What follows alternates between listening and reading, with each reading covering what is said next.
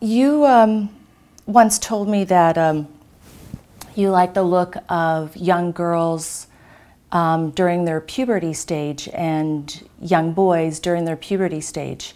So I think you used the word budding, when they were budding and blossoming. With young girls, you see them budding up, sprouting, so to speak, and that's a miracle of age. You see that kind of respectful, because you do not go and touch them either to make sure that they're real. So is that, do you get aroused by that? Is that exciting to you? Exciting, it is. It is? Why is that exciting? It's not why, because that's the way I'm built. You find young children sprouting to be exciting, and that's the way you're built? You're not young children, you're not so young.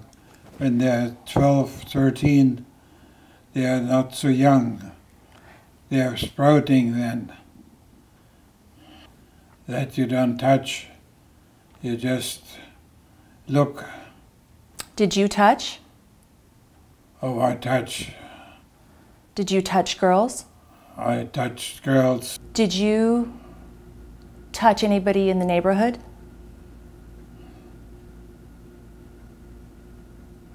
Well, yes. There was a boy in the neighborhood. There was a boy in the neighborhood.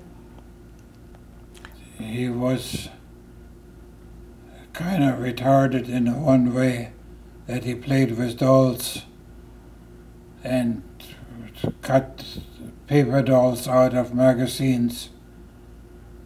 And I left him some magazines so he can look at the pictures. What did you do with him?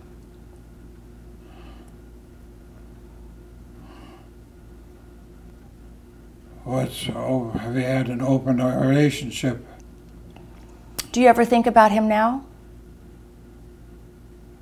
I do not forget people.